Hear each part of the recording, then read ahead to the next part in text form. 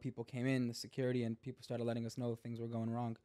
In Israel, things were happening. So it's devastating news. It's really horrible to hear, when our people are murdered like that, as you said, worst since the Holocaust. It's been a tough week in that sense, but at the same time, we know that the Jewish people are stronger than ever. And however much people think that this will divide us, it brings us together. I'm here with our local St. Petersburg Chabad rabbi, Rabbi Mendel Lebovics. We're going to be speaking about all things Judaism. We're going to be touching on the war, which I was not expecting. No one was expecting to kick off before we even scheduled this thing. And hopefully answering a lot of the questions that I'm curious about as an American Jew and that a lot of other people are curious about as well. So, Rabbi, thank you for joining me for this episode. This is a unique opportunity for me. So thank you for being here. Thank you for spending some time with our audience. My pleasure. Thank you, Jay. This is my first podcast, so it's exciting. And happy to be doing it with you. We'll go easy on you. First podcast, exciting for me, taking your podcast virginity in a way. So, Rabbi, I feel like it'd be doing a disservice to the Jewish community if we didn't start off by acknowledging what's going on in the world right now. It is currently October 16th. I think we've been about 10 days into the current conflict. More than 1,000 Israelis have died, more than any day since the Holocaust. So I want to acknowledge you and anyone who's listening who has friends or family has been affected by this. What was your initial reaction when you saw the events that occurred on the day of the attack? It's been a really tough week in that sense. We were actually during the holiday of Simchat Torah. It was the end of the Sukkot holiday. It's an 8-day holiday, which we celebrate here and in Israel. And it was Shabbat in Israel, as well as the last day, Simchat Torah. And the attacks, we were in synagogue, and we're off the grid on our holidays, so I couldn't access my phone, but people came in, the security, and people started letting us know things were going wrong. In Israel, things were happening, so it's devastating news. It's really horrible to hear, when our people are murdered like that, as you said, worst since the Holocaust. It's been a tough week in that sense, but at the same time, we know that the Jewish people are stronger than ever, and however much people think that this will divide us, it brings us together, and Am Yisrael Chai, and we're going to continue to be strong. We're never going to give up. We're never going to back down, and the Jewish people will be strong forever. Yeah, it's funny and it's ironic. I've never felt more Jewish than when something like this happens. So if their goal was to unite us, they succeeded. Am Israel Chai. I've been hearing that a lot. What does that mean? Am Yisrael Chai, the nation of the Jewish people will live. Exactly what it means, People have tried killing us for thousands of years, since the beginning of time. From Pharaoh through Hitler, they've tried to destroy us. They're in the dustbin of history, and here we are, shining like never before, and we'll continue to be strong past these people and past anybody else that tries to destroy us.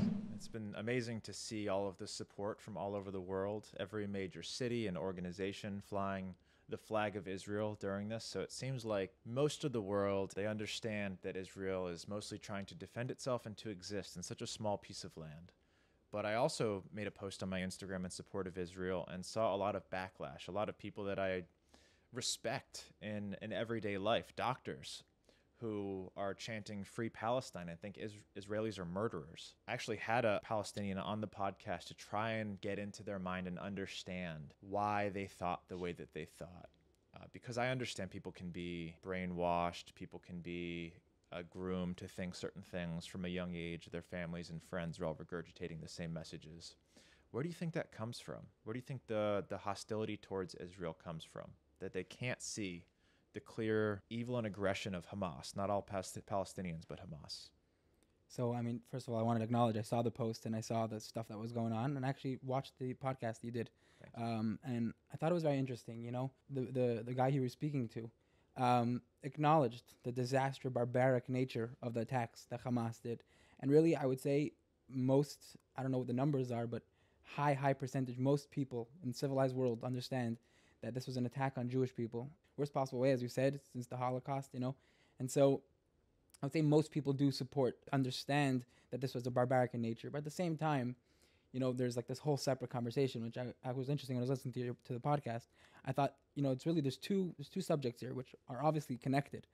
But I was listening to somebody yesterday, Douglas Murray, beautiful speaker, a beautiful speech he gave yesterday. And he said that he has many Jewish friends, ranging from ultra-Orthodox Chabad to conservative reform. And he said, while, those differences mean a lot to the people who are within those groups, Hamas didn't care. Right. Hamas went for you if you were a Jew. That's the only thing he cared about. Just like the Nazis, if you were a Jew, they want to kill you. End of story. And so that has to be eradicated. This idea, unfortunately, it's been around for thousands of years. Anti-Semitism has been around forever. And so that idea we have to push, completely eradicate it from this world as best as we can. Back to the people that support the civilians that didn't do this, the civilians that are being harmed by the atrocities that Hamas is committing. It's a long, ongoing conflict that, as Jews, we have a very strong held belief in the ownership of the Holy Land of Eretz Yisrael, that God gave it to us from Abraham all the way to, and gave it to us as our inheritance to have forever. And so that's our very strong held belief. Other people have other beliefs, and that's okay for them to have. But as Jewish people, we have to understand that our strong belief is in that the nation of the land of Israel is ours, it's nobody else's, and the safety of the Jewish people comes first. I think one of the smartest things Israel and the Israel Coalition ever did was birthright, because they brought all of the Jewish Americans to Israel and built that connection to Israel. And I think that's one of the reasons that they have such broad support, because it's a country half the way around the world that normally you wouldn't have any attachment to. But it's just such an interesting thing how attached all Jewish Americans feel to Israel that have gone on that birthright trip. So it really is a beautiful thing, and I hope they continue that program indefinitely. Let me ask you, as an American Jew who does feel that attachment to Israel, what should we be thinking right now? What should we be doing to support our Israelites who are fighting anti-Semitism, fighting for their lives? Right. So I saw somebody post the other day that they were getting asked, do you have any family in Israel? Yes. And the answer is we have 8 million siblings, brothers and sisters, Jewish brothers and sisters in the land of Israel. And every single one of us has the obligation to be on the front lines. Not necessarily can we be on the front lines like the soldiers who we're praying for, to be able to defend the homeland in that way. But we have our own way of doing that, whether that, and the biggest way is by connecting to our Judaism, being proud of who we are, doing a mitzvah, putting on tefillin, putting up mezuzah on your house, for women to light Shabbat candles before Shabbos. About all of those things in detail. We'll talk about them. People are very curious. Go ahead. All these things, these mitzvot, these ways to connect to God and that connect us with our Judaism, that is because we know that Hashem, God, it says, Ein Hashem Elokecha ba mereishis hashana v'achar hashana, that the eyes of God are over the land of Israel from the beginning of the year to the end of the year. God watches for the whole world, but has a special place. Israel has a special place in God's eyes. And we know that if we connect to God and we do more to connect to our Judaism, that is the ultimate weapon against our enemies. So every single person, every single Jew, and really every human being has the ability to fight for the Jewish people, to be able to make this world a lighter, brighter place. And so that's the way we can do it. That's the way we can fight. Yeah. In my effort to understand other people's, the way that they think about Jews, about Judaism, about Israel, started asking a few questions, and one that I was curious about, I'm curious to hear your point of view, is where the anti-Semitism really comes from. Because normally you see racism as that person looks different, they act different, so we shouldn't like them. In my belief, that's the foundation of racism. But Jews typically look like, most people in America, most people where anti-Semitism occurs, generally act the same, but people just hate Jews. Where do you think that comes from? Where do you think it stems from? It comes, in my opinion, it comes all the way down to the soul level. At the end of the day, what makes the Jewish people the Jewish people? It's a fascinating idea where you have, what are the Jewish people? What are we? Are we a religion? We're not necessarily a religion. You have a lot of Jews that are not religious. Nevertheless, they're Jewish people. Is it a race? It's not a race. You have Jewish people from all race and ethnicities. Yes. Is it a culture? You have, maybe we'll talk about it, but you have all types of cultures. You have Moroccan culture, and American culture, Israeli culture, Spanish culture, tons of different cultures in the Jewish people. So what is it? Is it a nationality? It's not a nationality. You can convert into Judaism, right? So what is it? At the end of the day, Judaism is about our soul. Every Jew has a special Jewish soul. Everybody has a soul, but Jewish people have a special Jewish soul that God gave us. And when God gave us a Mount Sinai, and God embedded within us that Jewish soul at Mount Sinai, that made us different from everybody else. And whether we like it or not, we don't necessarily, as Jews, we don't love to admit it, that we have this soul. It doesn't necessarily make us special. It makes us more responsible to be able to be a better people, a better person in our lives, and to be a light unto the nations. But having that just innate difference within us, unfortunately, causes this hate. And as long as there are people around that don't have that, there's going to be this hate, unfortunately. And it's our job to be proud of who we are, so that way we can fight back. I agree with you. I like that we started that conversation about what is a Jew, because that's a conversation that I've had with a lot of my Jewish and non-Jewish friends. To be transparent, I'm a Reform Jew. I don't practice a lot of the religious forms of Judaism, but I definitely identify as a Jew. And I know a lot of Jews who think the way that I do. And I try and explain that to my friends. I'm like, well, if you don't believe and practice Judaism, how can you be a Jew? And I always thought about it, like, what makes me a Jew outside of, celebrating the holidays and doing the mitzvot? And in my argument, it was kind of a set of values, a set of principles that I was raised with that I share in common with most other Jews. But is there an answer that might be more tangible than what's in the soul for what defines a Jew, whether it be culturally, which Ben Shapiro makes the argument that Judaism isn't just a religion, it's a culture? Do you agree with that, or do you disagree with that, and why? I think you can have reasons, and you can say that it's a culture, and that Judaism has a way of life, and the Torah, the Old Testament, is our guidebook, instruction manual for life, and those values, which a lot of Western values are based off, those things are where we get our values and our culture from.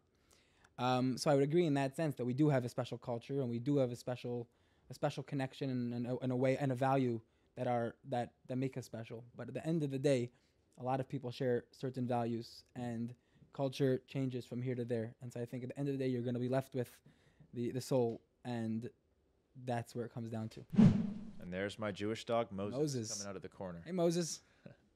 So, Rabbi, I actually invited you on the podcast probably a month ago now, maybe even more, before everything happened. And the questions that I had for you were a lot more fun and lighthearted. So I'm glad we started on the deep, sometimes painful stuff to talk about. Now, I'd love to talk about some of the more interesting, fun, lighthearted questions that I was wondering about Judaism, because like I said, I'm Reform. I wasn't educated on all of the holidays, all of the customs of the different sects of Judaism, and some of the values and traditions that they uphold. So is it okay if we have some fun, talk about some... Absolutely. It's about joy. Some Jewish Q&A. We have to be joyous in our lives. If we're depressed and down, we can't get anything done.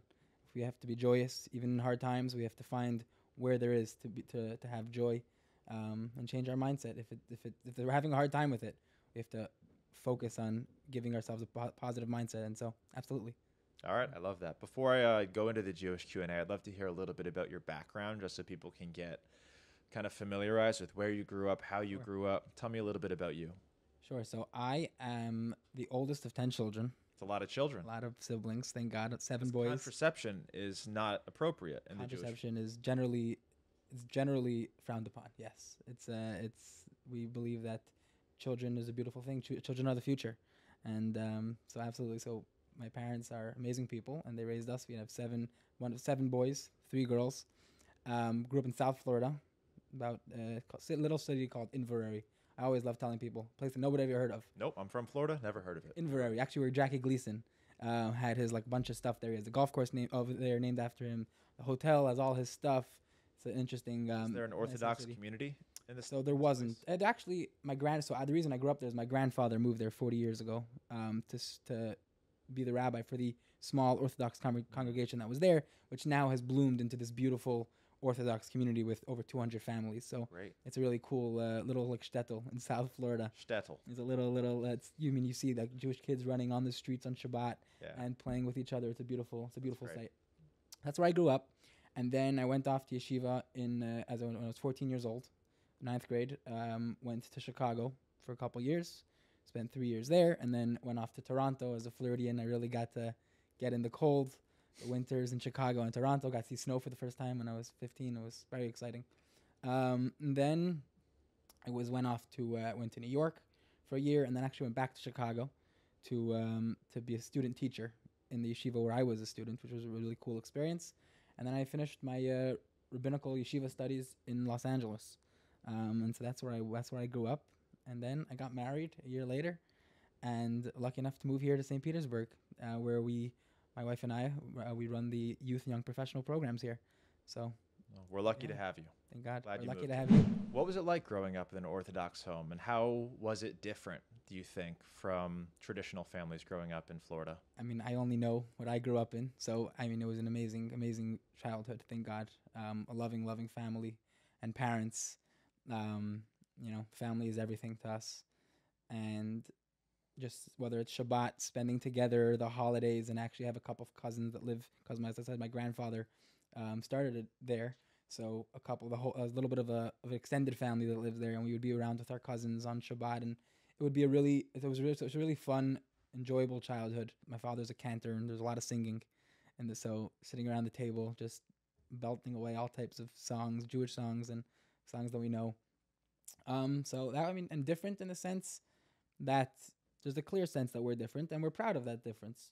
We understand that being an Orthodox Jew is something that very, very, very small minority of people in the world, in America and the world, are Orthodox Jews and Jews in general, but even more so Orthodox Jews and Chabad. And it was a pride in that we're able to keep to our traditions that have been going on for thousands of years and continue that on. And so my grandfather's a rabbi, my father's a rabbi, and I was able to become a rabbi. I knew I was going to be a rabbi from when I was from a child. So, Was it ever difficult growing up Orthodox? Say you're in middle school, and I mean, you're not in the middle of Brooklyn with these massive Orthodox communities.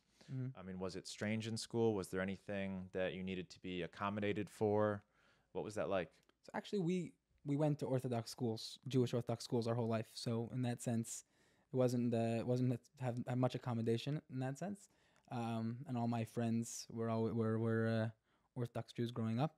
We had we had neighbors. It was always fun. We had a couple neighbors. I remember one of our couple doors down, Corey, a really really nice guy who would just played basketball in high school. Not a Jewish guy, not a Jewish boy, and we used to play basketball whenever we got home from school, and we had a blast. And we were different, which was fine. Everyone Yeah. we had our differences, and we played basketball, and we had a blast. But it helps But being in the community. absolutely.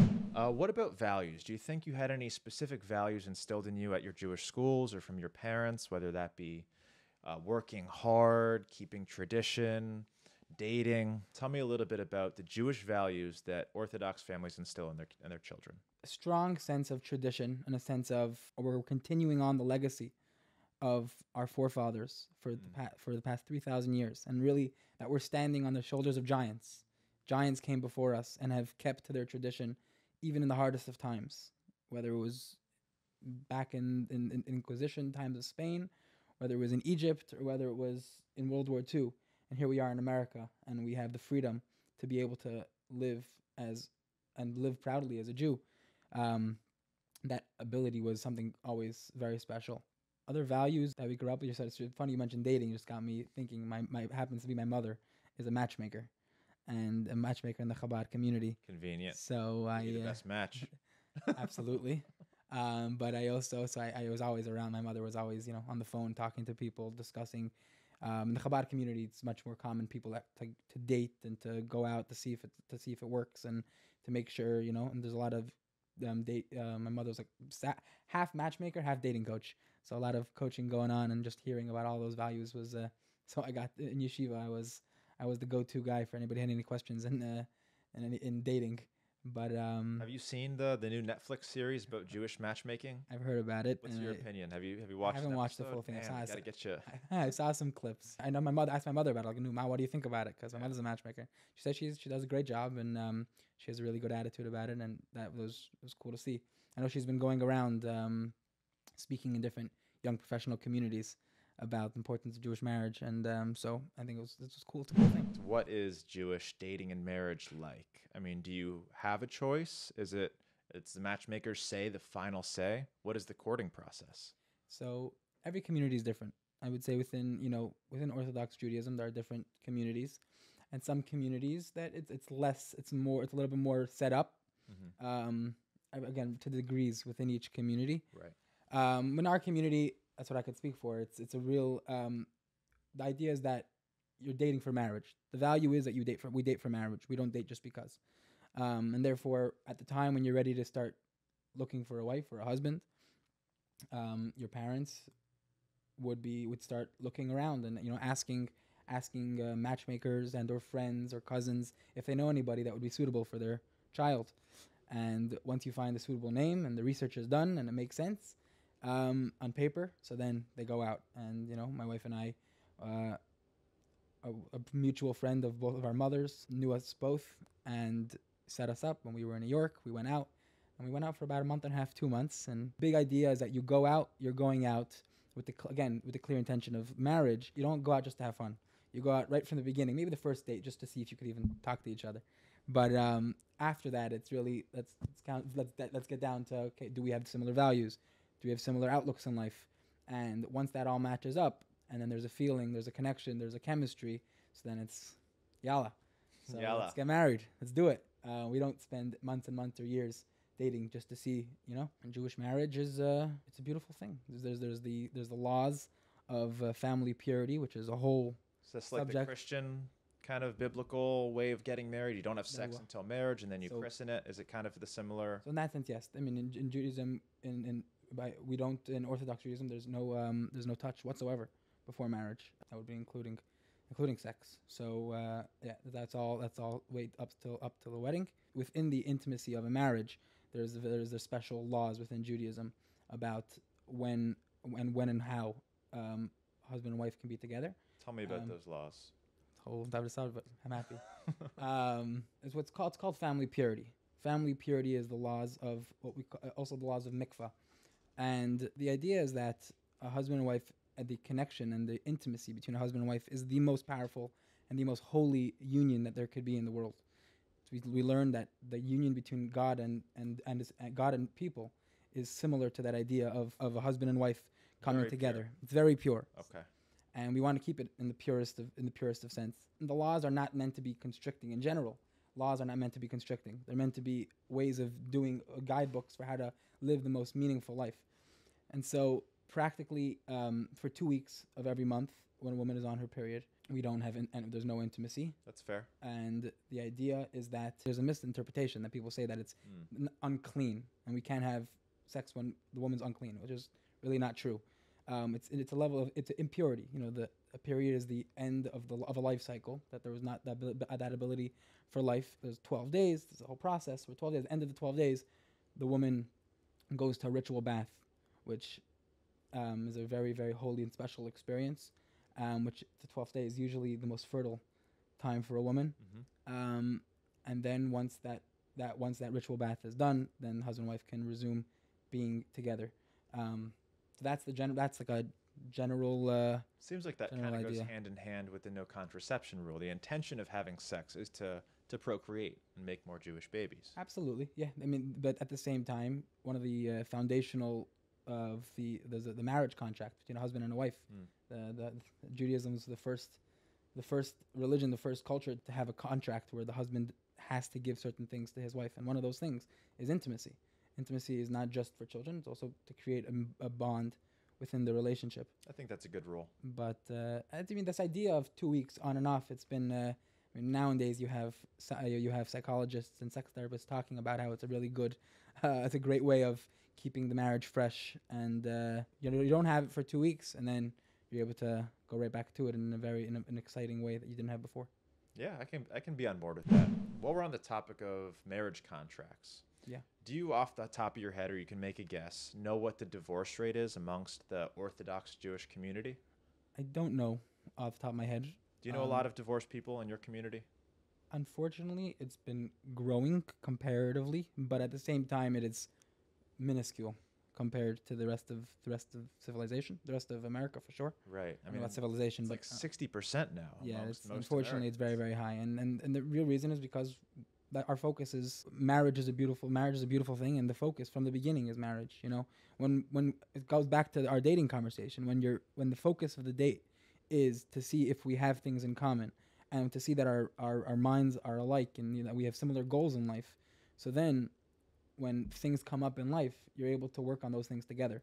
Versus if the whole connection is attraction, and we both like going hiking. Okay, let's get married, and I like the way you look, you like the way I look. So then comes and a big situation happens in life, a couple years down the road, which is bound to happen, and things can unravel. So it really goes back down to the basics. But yeah, I mean, thank God it is much, much, much less in the Jewish and Orthodox community. And you think the reason that it's more successful in the Orthodox community is because of intent? You're both going in to get married because you have aligned values, not because you picked that person because they were hot. 100%. And we value marriage. There's an extreme value in the institution of marriage that other people don't necessarily have. Well, thank you. All right, let's start working my way down this list. Okay. You became a rabbi. You've known you wanted to be a rabbi for a long time. Yeah. What does a rabbi do, and what is the path like to becoming one? And I'd also love to know what sacrifices that you have to make as a rabbi. As an example, priests can't get married. I know that's not the case for rabbis, but maybe there's something. Tell me a little bit about that journey and what rabbis do. Yes, I mean, becoming a rabbi is not as complicated as it sounds.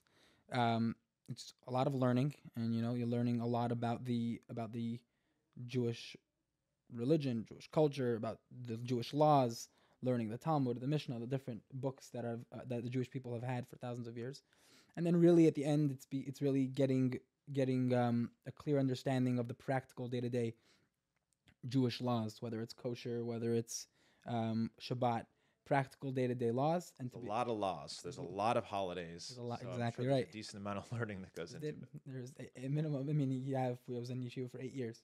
Wow. So it's it's a long time of learning, but at the end, it's to focus really on the practical the laws that we deal with on a day-to-day basis. And then there's, I guess, a further process, which is really it's a longer conversation, but of becoming a rabbi for a pulpit rabbi, and becoming being able to answer new modern questions that come up that are based. Obviously, the foundations have been laid in the Torah and in the Bible, but questions that come up, and that's a further process. At this point, I'm still just a regular rabbi. So, what is the function of a regular rabbi? What's your day-to-day life like? Day-to-day life, just like a regular Orthodox Jew is, waking up, praying in the morning, and spending time throughout the day to learn Torah, and then being that I'm a rabbi specifically in the Chabad rabbi, and I focus on the youth young professional communities here in St. Pete. So it's meeting with people and going out for coffee, discussing Judaism, discussing life, thoughts, having connections, relationships with people, and being there for them in their happy times and in their not such happy times. Just on Friday, I went on first to put up a mezuzah and on somebody's house, somebody's door, and we got to talk a little bit. And then right after that, I went to somebody whose grandfather, fortunately, just passed away, to go comfort him and speak to him, about the Jewish perspective in death and in mourning. So, a Jewish servant of the community, it sounds like. Do my best. Yeah, it's an honorable profession. What sacrifices do you think you have to make to be a rabbi? Is there a vow of poverty, a vow of celibacy? So no, we don't have any such things. And honestly, I don't see it as a sacrifice. I mean, I see it as It's a sacrifice to everything you want to do. A sacrifice to everything. I'm saying, on Saturdays when other people are off work, I'm not off work. Right. I'm on the job 24/7. In that sense, that's a sacrifice. But to me, it's the ultimate. It's a really special work to be able to connect with the Jewish people and the community at large. That it's worth every quote unquote sacrifice there is. But there isn't any of this sacrifices that other celibacy or these type of things. Right. There's a couple tools of the rabbi that you've brought by a couple times. Some I'm familiar with, some I'm not. I'd love to talk about a few of those tools, the things that people might see in Jewish movies that they're like, what the hell is that? Let's shed some light on those things. One of them you brought today is tefillin. Yeah. If you're listening or watching, you may have seen Jews with the black thread around their arms and box on their forehead. Mendel, what is tefillin? Why is it significant? So you said the rabbi's tools. I'm gonna edit that in a little bit in the sense that it's a Jewish religious object. It's not a rabbi specifically. Every single Jewish man should put on tefillin every day. It's Why? a mitzvah in the Torah. God commanded the Jewish people that you should have on your arm and on your head a sign that reminds you of God. So it says it says in the Shema prayer, it talks about wearing a sign on your arm and on your head. And then the Moshe Rabbeinu Moses at Sinai was given the instructions. That means the tefillin, the black boxes with the black leather straps, and you put those on in the mornings or before sundown at latest. and you pray to God. Some people will put it on for a minute to make a small prayer. Some people put it on for 45 minutes, 50 minutes just to pray the whole morning prayers in the tefillin. That's what I do. And then there are even some people, you'll go to Israel, you'll see in Jerusalem, in some yeshivot, some centers of learning, where they wear the tefillin the entire day. Wow. Because it's again, that the tefillin is a reminder of the connection between, it's connecting your mind and your heart to Hashem, and so to God. And so you want to, for those people, it's while they're learning, they want to continue that connection. Okay, very good. And that black box, is there anything inside of that black box? Yeah. So there's scrolls. There's the arm tefillin has 1 scroll, and the head tefillin has 4 scrolls, and in it is biblical verses that talk about this, written by a scribe, very specific instructions on how to write it and so on. And those scrolls, are those verses about talking about the tefillin and talking about guarding the Jewish people. Actually, if we go back a little bit to the idea of Israel, putting on tefillin has a strong connection to the safety of the Jewish people. It speaks about in the Torah that when the Jewish people will put on the tefillin, it will scare the nations of the world away. And so, again, this idea that when a Jewish man puts on tefillin in the morning, it connects him to God, and it does this, and it creates a safety net for the Jewish people in general. So if you're Jewish and you want to connect to God, this is something that you should do once a day before the sun goes down. Once a day before the sun goes down, as long as it's not on a holiday. Holidays and Shabbat, we don't put on tefillin. No tefillin on holidays, no tefillin on Shabbat. Exactly. Lots of rules. But Jay will put on tefillin afterwards. I guarantee it. If you want to see me put on tefillin, check out the end of this episode. Stick Perfect. around till the end. The shofar. You brought this to our last coffee meeting, and you played or blew the shofar for me, so thank you for that. It was beautiful. What is the significance of the shofar? Explain the shofar, please. Just remember that when I blew it for you, all of a sudden we had somebody at the other end of the coffee shop turn around and go, Shana Tova. Yes. They recognize the shofar. So the shofar is the mitzvah. Like on Hanukkah, we light the menorah. So on the holiday of Rosh Hashanah, we blow the shofar. So it's the mitzvah of Rosh Hashanah is to blow the shofar. It speaks about it in the Bible, that on the day of Rosh Hashanah you should blow the shofar. Now, it represents 2 main things in Rosh Hashanah. It represents the crowning of God as the king of the universe, and crowning God as our king in the new year, as the Rosh Hashanah is the Jewish New Year. It also, there's the blowing of the shofar, and the different sounds represent different types of cries. There's the long and the short and the different blasts, and all of those are connected with the idea of Rosh Hashanah and Yom Kippur is the idea of repentance for what we've done in the past year, and hoping for a good year, and more than just repentance, it's returning to ourselves. When we come at Rosh Hashanah, we come at Yom Kippur, and we want to return to who we really are, and the cries of the shofar help us get there. And what is it made out of? It looks like a horn. I know there's different types of shofars, but what is it made from? How do you get one? Yeah, so a shofar is a kosher shofar. It's from a kosher animal that has a horn. The most used one is the ram's horn. That's the one that we blew. There are all types of kosher animals that have horns, whether it's a ram, antelopes, and so people. There are special people that get the shofars from the animals, and they get cleaned and made ready to blow, and they're hard to blow. I've tried to blow one of these things before. No sound came out. Not like when you were able to do it. So it's very, very impressive. Some shofars are easier than others, and it takes practice to get it the right sound. But it's not hard to learn. You mentioned it comes from kosher animals. Yes. Kosher wasn't on my list, but we're very curious about kosher here. Do you keep kosher? I do. Tell me about a kosher diet. What makes a food kosher? Great question. Also because there's a lot of misconception when it comes to kosher. I had somebody call me, one of the other young adults in the community called me the other day, and was saying his boss wants to make one of the products in the company kosher. Rabbi, can you come over, bless the food, and make it kosher? I'm like, unfortunately, that's not how things become kosher. My blessing means no difference to how it becomes kosher. I also thought that you needed a rabbi in there to bless the food to make it kosher. You need a rabbi there, but not to bless the food. Gotcha. And the reason is like this.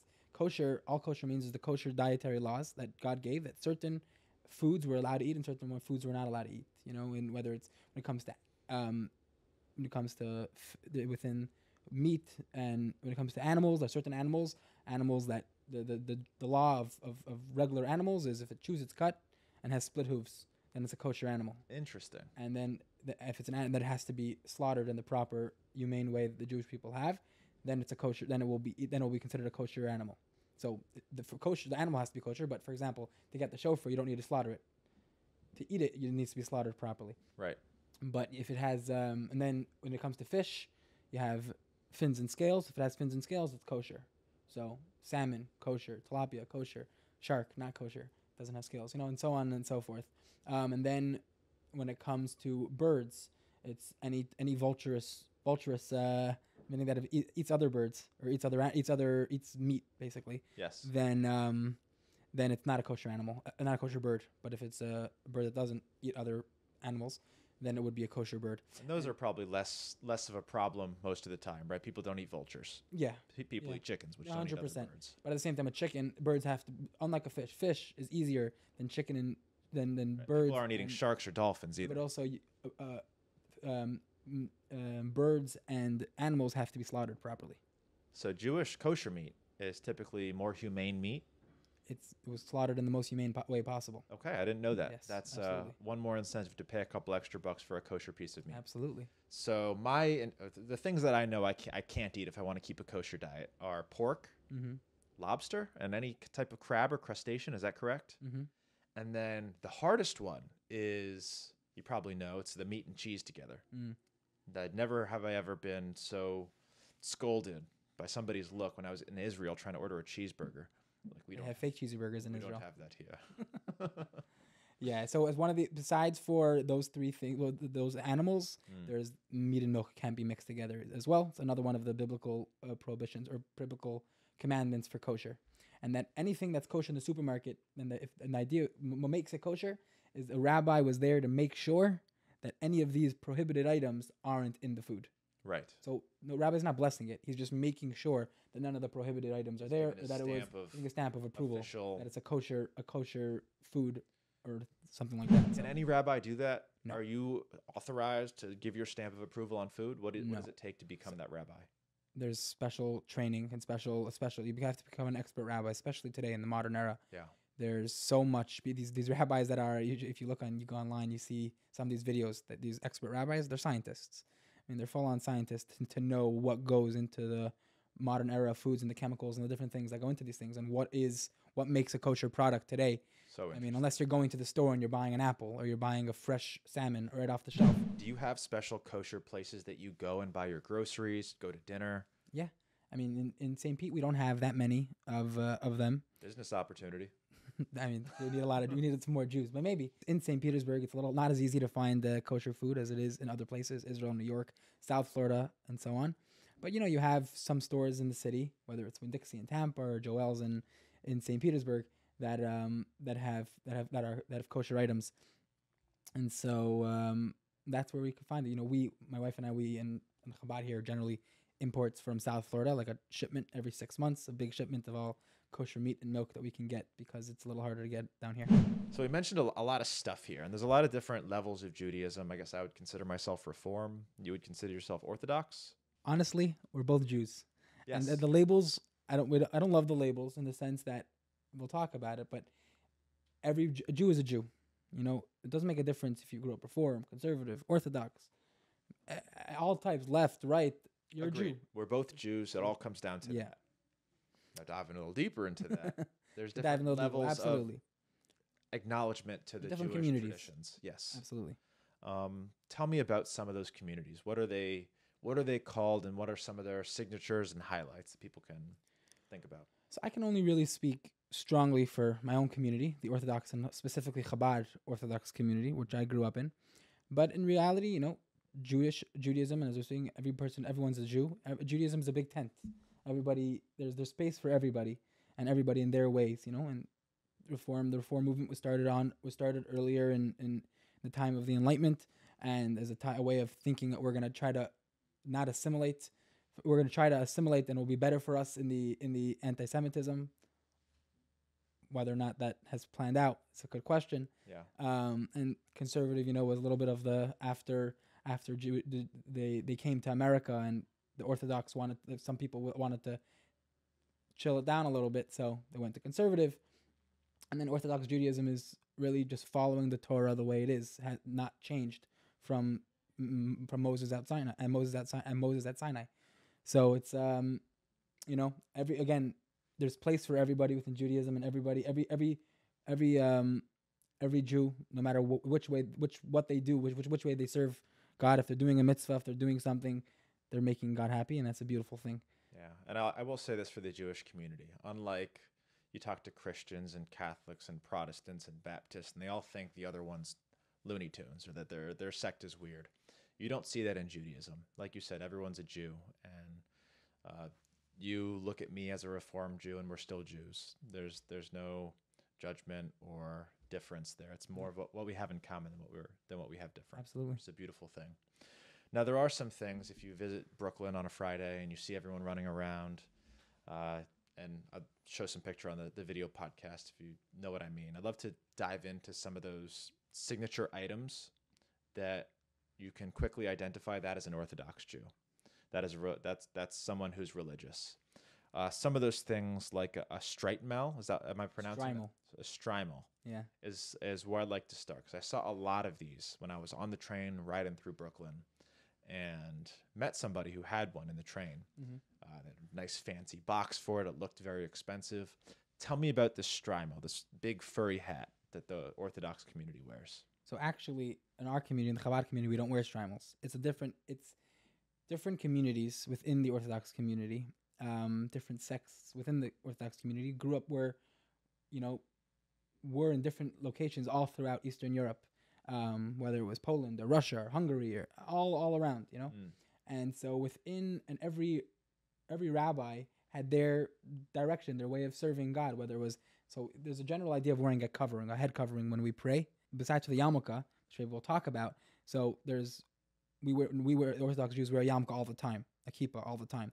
But during prayer, we want to wear a second covering to that connection to respect and awe, the respect and awe we have of God while we pray.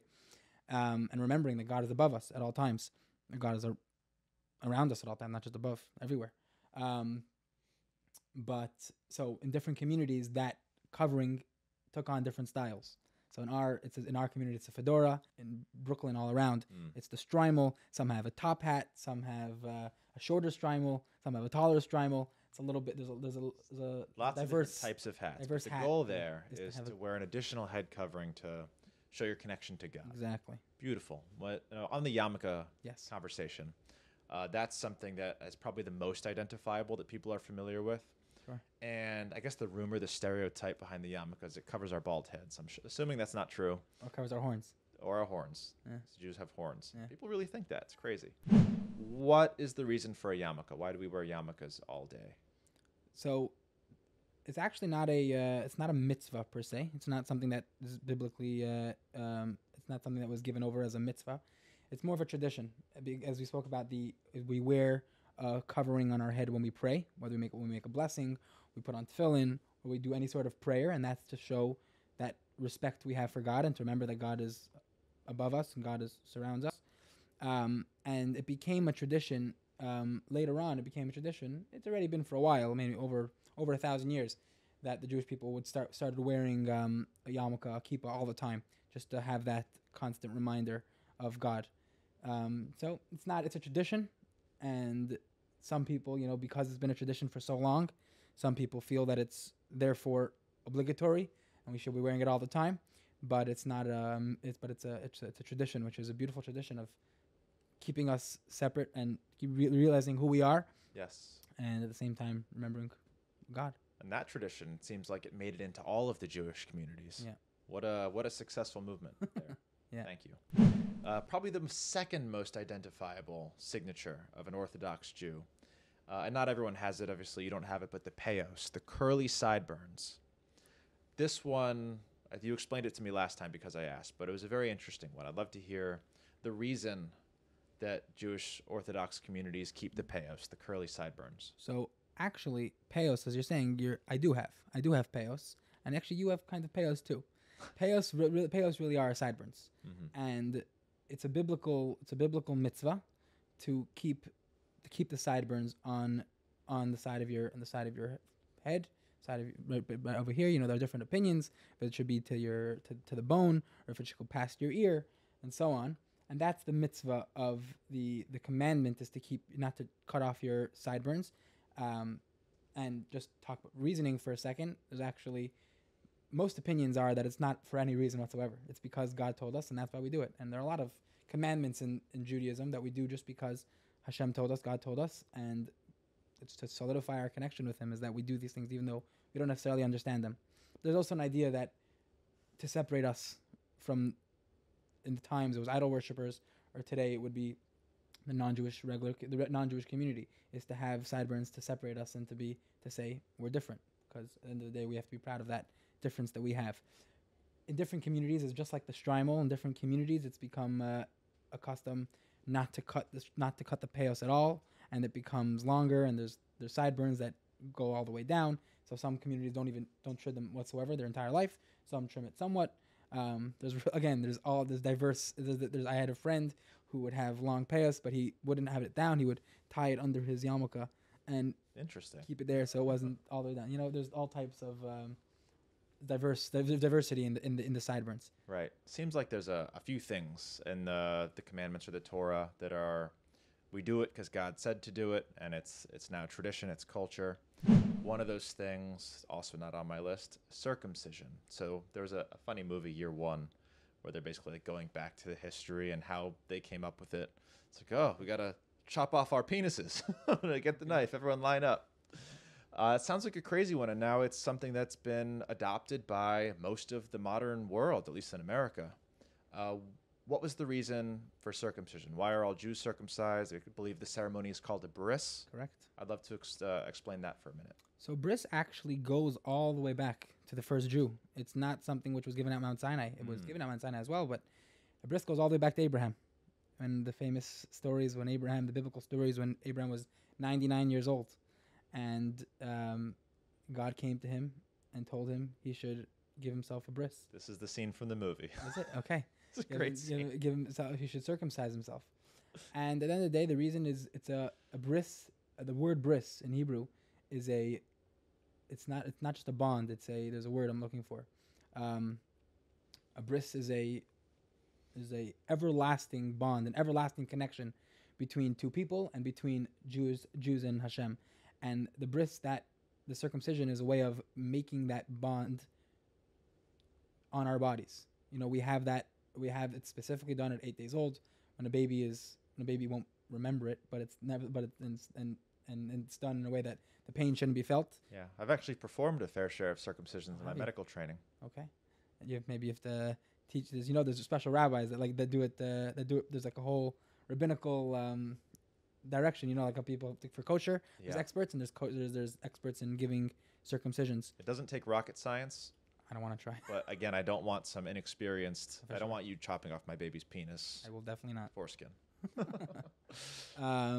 But it's this bond that we have with God that we're able to really solidify by having it on ourselves. So that's where it comes from. What's cool is it turned out to be something positive and for the health of the penis. Yeah. Well, who would have guessed that this turned out to be a lot of times, positive health decision. But same when it comes back to kosher too. Some people nowadays they say kosher's the healthy food, or kosher food. But at the end of the day, what meats are off limits? Pork, the bad one, tends to be off limits. So, wow. And people think that maybe that's the reason. The reason why God gave us kosher is because of it's healthy. But at the same time, we have to remember that that's not why. God gave us these commandments as a way of connecting to Him, and it's beautiful if they have side effects, side benefits. But those aren't the goal. The goal is to be able to have that connection with Hashem. Definitely interesting. The word mitzvah, we've been talking about mitzvah a lot. A lot of people get confused, think mitzvah is a good deed. A mitzvah is a good deed in theory. That's what I think. But a mitzvah, and really the word mitzvah is as the word tzavsa. Tzavsa means to connect. And it's the connection between us and Hashem, us and God. And so God gave us all these different opportunities to connect to Him. There's a story of somebody who once came to Lubavitcher Rebbe and came to his room and had a meeting with him. And he was a student, I think, if I remember correctly, he was a student who was having doubts in his faith, and had a bunch of questions. And he came to the Rebbe and he asked the Rebbe, I don't understand. God is this almighty, incredible God, created everything from nothing. What does he care about the details? What does he care about? I should eat this and I shouldn't eat that. I should do this on Shabbat. I shouldn't do that. What does it make a difference to him? And the Rebbe turned to him and the Rebbe said, you know why? He gave you the details because he loves you. He gave you the details because every single detail, every single mitzvah is an opportunity to connect. It's not a restriction. It's not a. And if you look at it as a restriction, it's an unfortunate thing. We have to realize that the mitzvot and the commandments that we were given are ways to connect to Hashem and make our lives more meaningful. That's a really interesting way of looking at it. So when you see an Orthodox Jew with the talis and the payos and the yarmulke and the furry hats, all of those things are opportunities that God gave to be closer to him. So that's what, in their mind, they think that they're doing or are doing in a lot of cases. So very good. I've never actually thought of it that way. Yeah. That's insightful. I'd love to end on an interesting topic that I've had recently with my girlfriend who's not Jewish. We joke about it sometimes, but converting to Judaism. So this is something that's not necessarily easy to do like it is in other religions. And even once you go through the steps and do it, most people in Jewish communities still won't consider that person Jewish. Talk to me briefly about the process of converting to Judaism, and does that make somebody a Jew? It has to be done intently with a clear intent. That's the reason you're doing it. It takes time, and it's not an easy process. And so if you do it that way, then you'll be accepted. A person that would convert properly would be accepted by all different communities. Unfortunately, there are communities who have, in recent years, decided that that's not necessarily the way to do it. And unfortunately, in those scenarios, that conversion is not accepted by mainstream Judaism, by all the different. One other thing that Judaism may have gotten right is passing down Judaism from the mother's side. This is something that's recognized by the Jewish community. And in medicine, we learn that mitochondrial DNA is passed down from the mother's side and stays within a family line for long periods of time. So maybe God, whoever said that, knew about the mitochondrial DNA. Likely. Very interesting. If my girlfriend wanted to convert to Judaism, what is that process like? How many years of school? Where does she go? Who does she talk to? She would have to decide if she wanted to convert to Judaism. Wouldn't be because of you. She needs to get approved. Not just because, and the reason she has to decide, she wants to do it for herself. She has to decide, I like Jay and all, but that's not why I want to become Jewish. I want to become Jewish because I feel, for whatever reason, that Judaism is my calling, and I don't necessarily encourage it because it takes a lot of there's a lot to it. And you have to live in order to convert properly, you'd have to live in a Jewish community where there are Jewish resources to be able to do those things. And you would have to, I know people that are going through that process now, whether it's in South Florida or in Israel.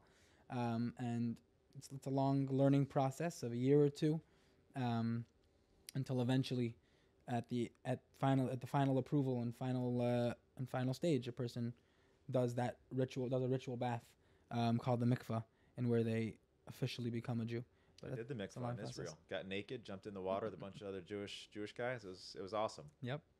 Very cool. Okay, yes. So it's years of work. Yeah. And need to be in a Jewish community. It's so interesting that the Jewish community makes it so difficult to convert. You'd think as a business, as a growing corporation, you'd have a machine. Like, you want to be a Jew?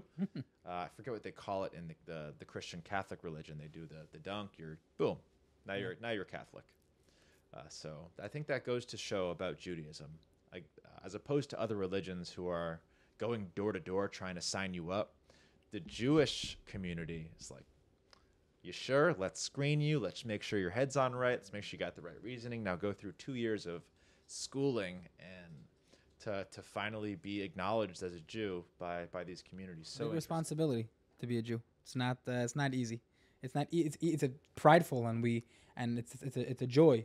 But at the same time, it's not something which comes light-handed. Just true that. Ain't easy being a Jew.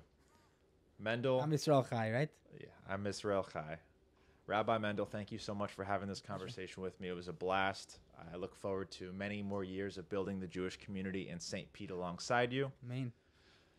Let's do some tefillin. Absolutely. Thank you so much for having me.